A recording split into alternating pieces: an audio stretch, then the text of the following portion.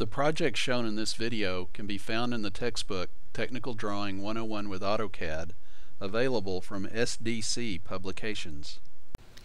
In this video I'm going to show you how you can draw the front steps in the front elevation, and we're doing the final cabin project in chapter 12 in your technical drafting book. So we've already got them drawn over here to the side, and if you recall, this is a 6-inch rise, so we've actually got 4 inches here, and then we've got 2 inches from that 2x12, so it's a total of 6 inches.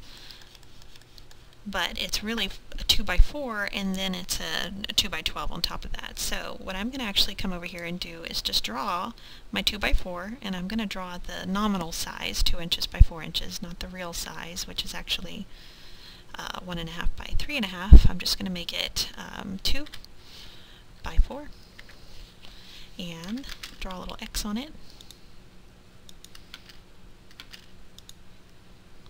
There we go. And now I'm going to just copy that guy. I'll just pick him up over here. We'll take him all the way to the other edge of the porch. So I've already projected these lines down from where the porch stops, or where the porch starts, and then where the porch ends. So now that I've got it right here, there's a few different options. The book actually asks us to use the divide command, which is a perfectly fine way to do it. If we did the divide command, and I'll go ahead and do that just to show you how it works. We're going to divide it into 1, 2, 3, 4 segments. Is that right? So I'm going to do a line just straight across the top here, and we're going to do draw, divide, it's this guy right here, and then it says select the object to divide, and then tell it how many segments you want it to be in. So we want it to be in 4 segments. And you can't really see what happens here, but if you come down and show that menu bar so we can get the format pull down, and you come to point style, right now it's just a dot, but you can choose any one of these and it'll show you that it puts nodes right where you need them.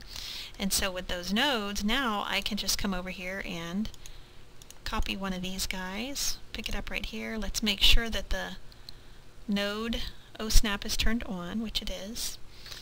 And now I can just snap to here, snap to here, and snap to here. It's not that it actually broke the line into those pieces, it just put nodes. See, it's still one continuous line. It just put nodes right there where I needed them. So that is certainly one way that you can do it. Come back when you're done and erase those nodes out. Another way, you could have just snapped, made a copy command, snap to the midpoint of that line, and then snap to the mid between 2 points. No right or wrong way to do it. We're just going to go with what the book says. Now that we've got the 2x4s in place, I'm just going to do an offset of 2 inches. So that 2x12 is really 2 inches thick. So that looks good. And really, let's just go ahead and copy what we've got. No point in drawing it all over again. Let's just copy it. So we'll take this whole thing, copy it up one more level, and that's it. I've just drawn the steps. Oops, I forgot my little guy over here in my copy. There we go. Alright, that's it. I've got the steps drawn for that front elevation, so it looks good, and I believe I'm pretty much done with this front elevation here. So now the next step is just to label this thing, put the dimensions on it, and you're pretty much all set. I believe both elevations are pretty much done. All right.